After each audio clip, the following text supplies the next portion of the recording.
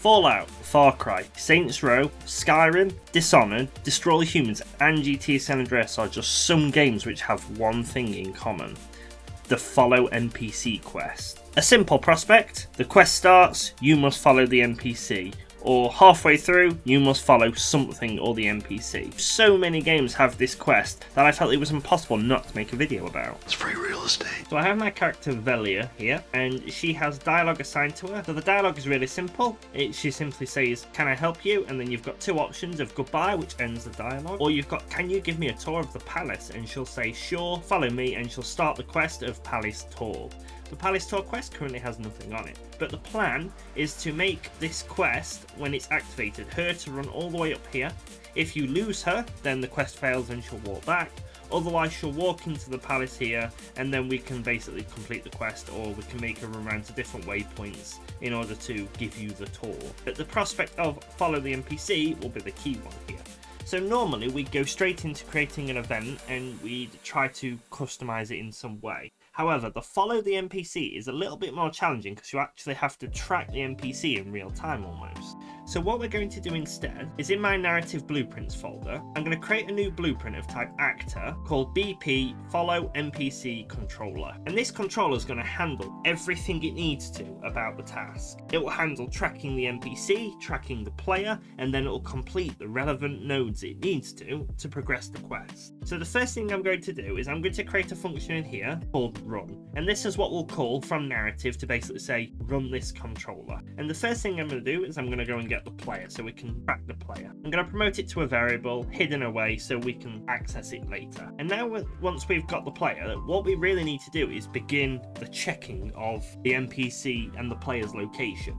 So I'm going to create a new custom event down here called check distance. And this event's going to be special because we're going to keep recalling this event over and over again. So just after my run, I'm just going to add in check distance like so. So in order for this check distance to work, we need to create a few variables so we can proceed with the quest. So the first I'm going to create is a variable called NPC to track, and I'm just going to inherit from my DP NPC. The next one I'm going to do is a float variable called max distance before fail. This will be the distance that if you get too far away from this, it will fail the quest because you've lost the NPC. But we're going to add a little feature in that means if you don't want that aspect, we can just, if you say it's 0, it won't take effect. So the first thing we're going to do is we're going to go and get the NPC's location. So I'll just go get actor location like so. Then I will also get the player's location. Then from the player's location, I can drag off and a distance vector check like so. And this will basically get the distance between these two vectors and spit out a float so we know where it is. So what we're going to do with this is we're going to basically say, is their distance more than the max distance before fail? So if we are 100 units away from the NPC and our max distance is set to 50, that's more than 50, so we'll fail it. But our optional argument is we might not want the max distance before fail.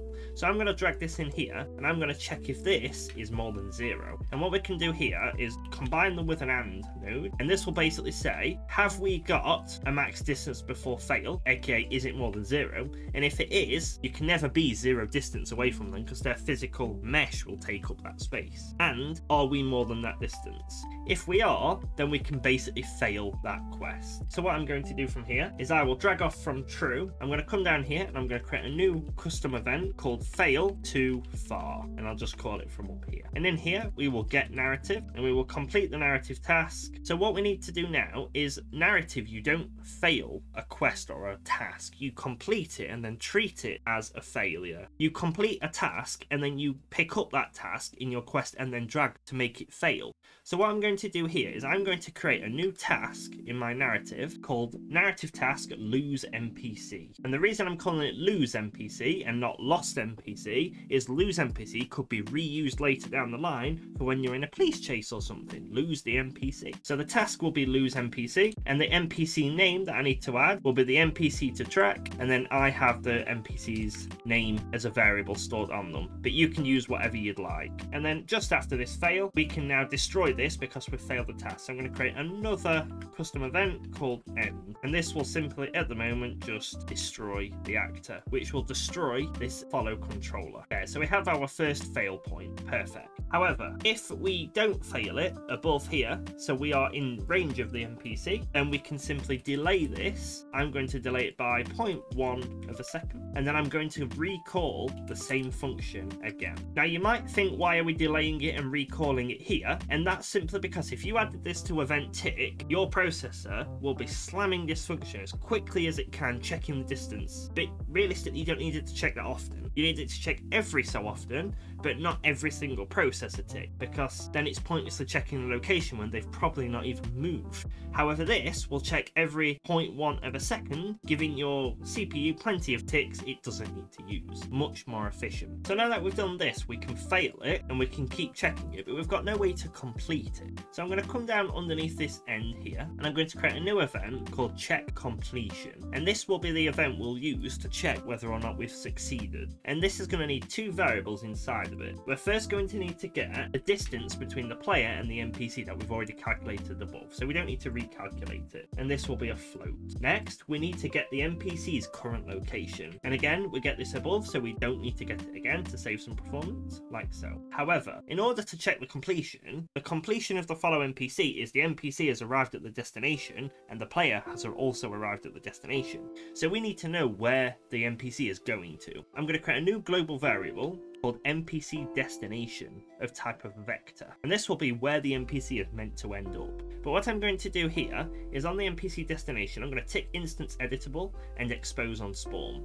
Expose on spawn basically means when we spawn this blueprint here, we won't have to set the variables afterwards. We can just set it directly on the spawn and it'll save some nodes. And I'm going to do the same for all of these variables except the player, because all of these variables will be populated, but the player will populate itself. So the first thing I'm going to do is I'm going to check if the player's NPC distance to the NPC is less than, and I'm going to say 150 or something.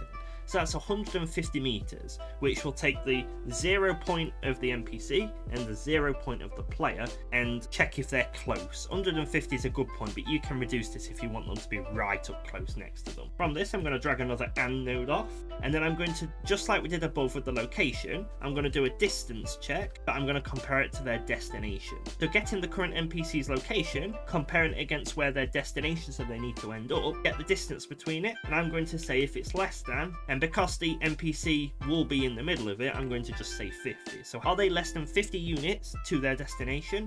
And is the player 150 units away from the NPC? If these are both true, that means that the player and the NPC are roughly near the destination, because the NPC has to be at the destination and the player is being checked against the NPC. So if the NPC is at the destination, the player is at the destination. And then we can drag off our narrative just like above, and this time, instead of the lose NPC, we need to create another task called Follow NPC, and this task will be completed when we've followed the NPC, like so. If they have arrived at their destination here and the quest has been updated, then we can simply come and call our end function. And now we just need to call our new check completion method in our check distance here. So I'm actually going to check it just before the branch here, before we have to recheck it and before we fail, just in case. I'm going to check completion here, and I'm going to drag in all the nodes we need to. I'm going to drag the distance into the NPC distance here, and for the NPC location, I'm just going to drag their location into here as well. There we go. So now, when this blueprint is spawned and we call the run method, it will get the player, it will set it as a variable so we can use it again later. It will start the check distance event. The event will first check if the player and the NPC have arrived at the final destination. If it has, then we'll just make it. If the check completion succeeds, then it will just destroy the blueprint below it. Otherwise, it will come straight on and it will now check if the NPC and the player are too far away. Will it fail or will it not? If this is 0, aka you don't want them to ever lose the NPC, then it'll just come back and check the distance again, which will keep checking for the completion. And that's the bulk of the follow NPC. It seems a little complex at first, but it is really relatively simple. So next we need a way to spawn this in narrative, because with this follow NPC controller, every time your quest requires you to follow an NPC, it will simply spawn one of these and destroy it once it's done. done with it, keeping it all nice and self-contained. So I'm going to go into my content narrative event, and I'm going to create a new event in here, and I'm going to call it any spawn follow NPC controller. And I'm going to just set the text to spawn follow NPC controller, nice and simple. And this is where we start spawning it. So the first thing I'm going to do is create a variable to say what speaker, what NPC do we need to track. And I'm going to set that type of name. And I'm going to drag that out, and then I'm going to do a get all actors of class with tag, and my actor class will be my BP NPC. And then all I'm going to do is get the first value of it, because I shouldn't have multiple values. Then after this, I'm going to now spawn the follow controller. So spawn actor from class. The class will be our BP follow NPC controller. And as you can see, the variables that we ticked on spawn are now available. So we can drag the NPC to track inside there. I'll set the collision handling override to always spawn. The transform I'll just split because it doesn't really matter where it spawns. The max distance before fail, I'm going to drag off and I'm going to promote to a variable so we can add it in narrative. And I'm going to do the same with the NPC destination. Now that we've done this, our event is going to spawn the follow NPC controller perfectly. So all we need to do from here is drag off and call the run event that we added. So that'll start it ticking along. So the next part of this event, what we need to do is we actually need to tell the NPC to go somewhere. You could have 2 events on it and just simply use the move NPC event I've used in past videos, but it felt more right to contain it. So if you want to have 2 events to make this quest run, one to move the NPC and one to make it follow, then you don't need to do this next step. I'm going to combine it and semi-duplicate the work because it feels nicer to me to only have 1 event to control it. To drag this spawn along slightly, and I'm going to promote this NPC to a local variable. I'm just going to call it NPC. And I'm going to take the NPC over here, and I'm going to get its AI controller, like so. And then from this, I can drag off and say, move to location. And then the destination we already have, so I can plug this in here. The acceptance radius, I'm going to set something like 5, just so it's got a little bit of leeway. And then something I want to expand mine with, I'm going to add a boolean into the variables called run. And this is going to basically set the speed of the AI to whether it needs to run or walk to the destination. So that's going to improve the quest for everybody anyway. So on my NPC, I already have a function called set speed. And this basically takes in a running. If they're running, then it will set the speed to be a value, otherwise it will set it to be a slower value for them walking. You can just do the same logic inside the event or create the event like I have. I'm going to plug the run event into it, and that'll decide whether or not they're running, and then from there we just hit the return node. So as you can see, ladies and gentlemen, it is a hectic event, but it's really simple. Start the event and find the NPC we need to track, add it to a variable so we can use it later, spawn the follow NPC controller, passing in all our variables, tell it to start tracking, get the NPC and make it run to the location, run or walk, and then that's it. So now's the time to compile our quest together. So the first thing I'm going to do on this quest start is I'm going to make it spawn the follow NPC controller. So I'm going to come in, add an event, and I'm going to click spawn follow NPC controller, and you'll see all our variables here. The NPC to track is Velia. The max distance before fail, I'm going to set it to 3,700, and you might wonder why it's that amount. I've got that in the past, so I know that's okay. And the destination for me in my personal map is this value here, and I want it to run. I'll take that. The way I got that value is I went to my destination where I wanted it to be. I pressed Ctrl P and found my BP NPC, and I just dragged in into the map and got their location like that. Right click, copy and paste, and that's where I want them to end up. I think they'll end up about here. After we've done that, we can drag off from here, and then this is where we add all the new tasks we created earlier.